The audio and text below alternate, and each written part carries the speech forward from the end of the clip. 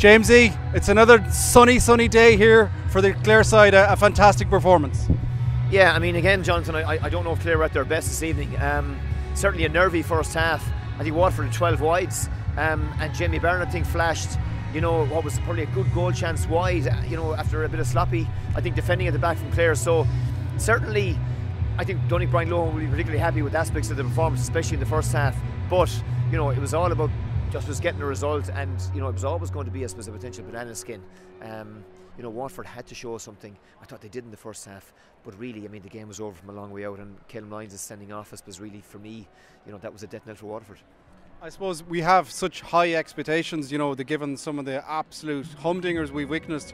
But this was a game that I thought maybe promised a lot. You know, you have the edge, you have the two times, you have Waterford do or die.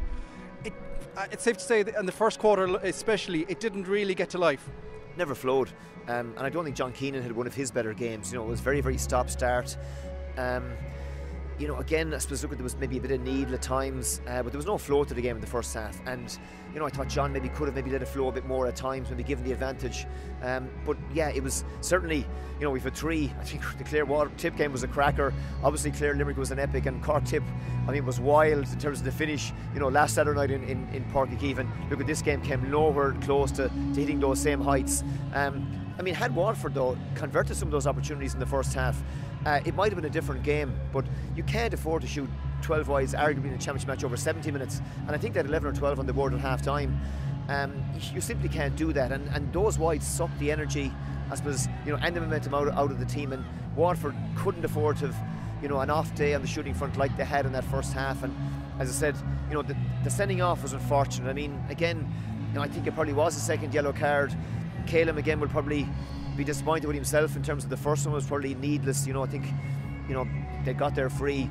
I think John Keane ended up throwing in the ball, so a bit of a specific discipline on that sense probably cost them. But yeah, overall, I mean, a disappointing championship match on a perfect evening for hurling. But looking for Brian Lohan and Clare, it was always a case about getting the 2 points on the board. They've done that. Yeah, that won't be good enough, I think, against Cork next Sunday. But, you know, they've 7 days now, 8 days to get ready for that. And, you know, 2 massive games in the Munster Championship, as I said, in 7 days' time. You know, Davy's tactics are, you know, rightly praised at times, but I thought on the Clare camp, I thought they tweaked it halfway through the first half, and they really just went a bit more direct, kind of sat a bit deeper, and it was the key really to unlocking Waterford in the end. Yeah, I'll be honest about it, I don't understand a lot of the Waterford tactics. I mean, I thought the matchups, you know, Darragh Lyons on Tony Kelly for me was a mismatch. I mean, Darragh Lyons is a midfielder, I think maybe a half forward, possibly a wing back.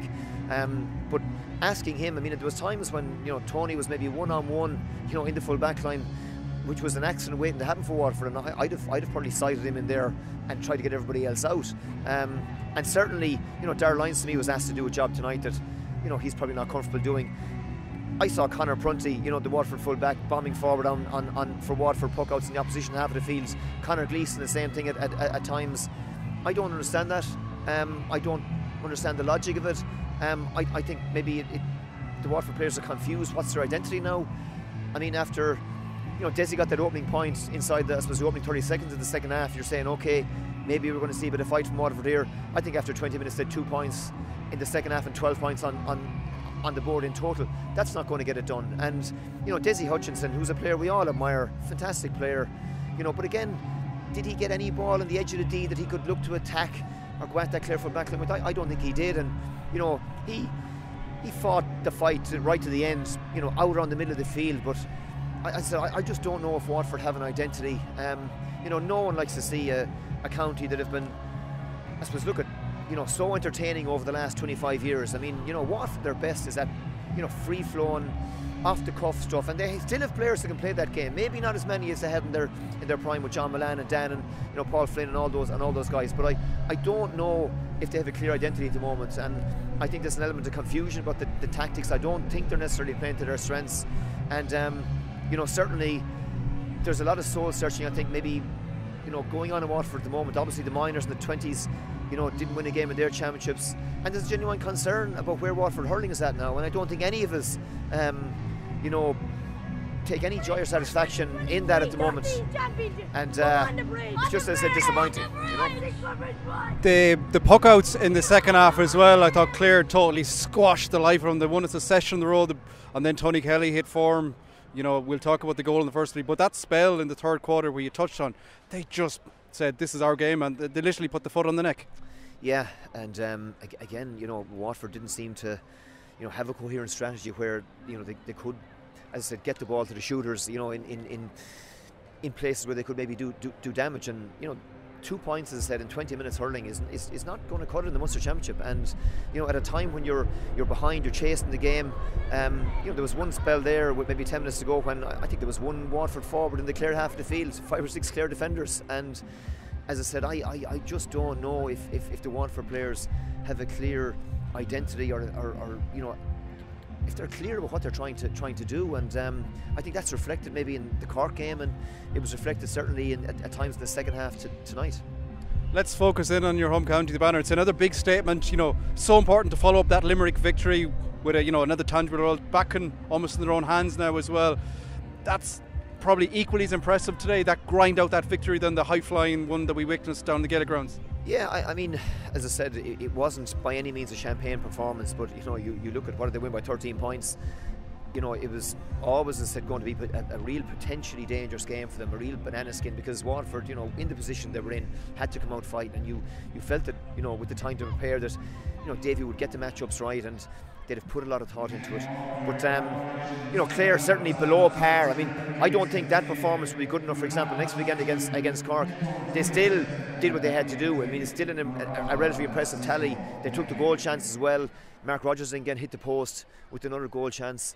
Yeah, I mean, look, at plenty to work on. But on a night when Brian would have bitten your hand off, I think, to take that 13-point win before he came down here. And at the end of the day, there's 2 points on the board. Now let's get the focus ready for Cork. One performance though that was glittering like a wizard out there at times, Tony Kelly, and his hook back in the first half to the opening goal probably just summed up literally the full package. Jonathan, that was a pivotal moment in the game, absolutely. I mean, Waterford bearing down on goal. I can't remember, was it Neil Montgomery, but Tony back there got a great flick on the ball, and as I said, it ended up 20 seconds later, Davy Fitzgerald made a really great decision on the ball. Beautiful first time hand pass into Gallivan, and in fairness to Ian, he finished it well. So yeah, Tony, look at, Tony's never afraid to get his hands dirty, and again, I thought he was good tonight without maybe bringing his best stuff. He was still good on the frees. Looked again like any time he got one-on-one situations with Darragh Lyons, that he was going to come out on top. And certainly good to see Tony back in the rich vein of form that we're going to need him if we're going to, as I said, go further in this championship.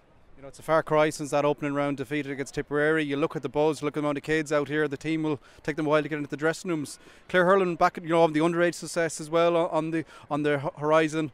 It's in a good space.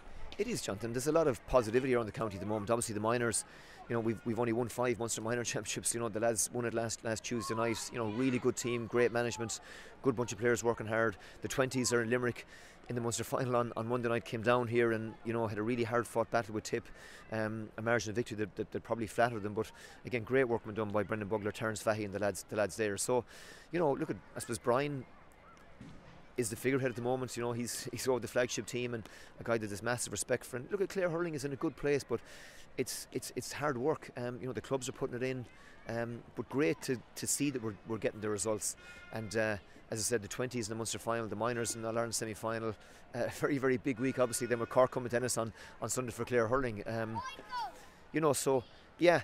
And again, as I said, like Waterford, by contrast, haven't had that success and have really, really struggled with this round-robin format at Munster. And it has to be a concern for them. And as I said, there are an awful lot of genuine, really good people in Waterford hurling. But I just don't know if the direction they're going in at the moment, is the right one. If they're clear about where they're going, what their identity is, and I think that's something they have to address and get right.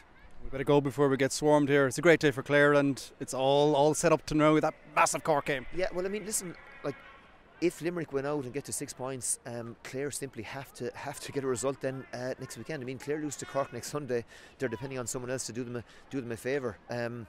So it is a massive game in Ennis, and Clare have already lost at home once. They won't want to lose the second game, but Cork have impressed me. came tennis in the league, got a result there when, you know, Clare looked like they'd won the match.